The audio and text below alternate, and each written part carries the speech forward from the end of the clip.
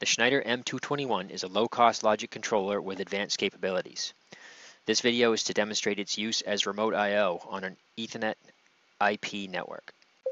The M221 is available in a brick style, shown here on the left, or in a book style, shown on the right. It's expandable using Schneider's TM3 expansion modules, as well as application cassettes that snap onto the front. The M221's I/O flexibility, local control option, Modbus RTU master capable serial port, and low price point make it a viable option as remote I/O for an Ethernet IP network. For this demo, I'm using this M221 in the upper right corner. I have an input toggling on and off, and I'm using this compact Logix to scan the M221 over Ethernet IP. To configure the M221, I'm going to use EcoStruxure Machine Expert Basic by Schneider Electric, a free download off their website.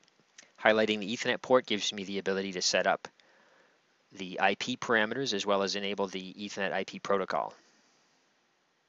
Selecting the Ethernet IP adapter in the left, you can see the input assembly instance, output assembly instance, and the number of shared words.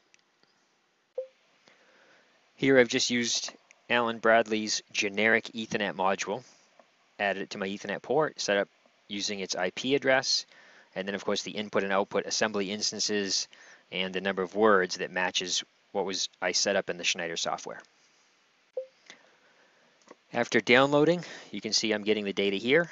That's my, I have a 1 in a register which I'm adding to the I/O word in the controller. So I'm seeing it go from 1 to 2, 1 to 2, following this input light here on the PLC. Using explicit messaging gives me a higher level of control over my update rate, much beyond the 3.2 second maximum allowed with implicit messaging. Plus it's TCP connection based, which might make it easier for routing. So here I've got a timer, a self-resetting timer that's firing a couple of message blocks. The first one is reading instance 100 into an array. The second block is taking the contents of an array and writing it in instance 150.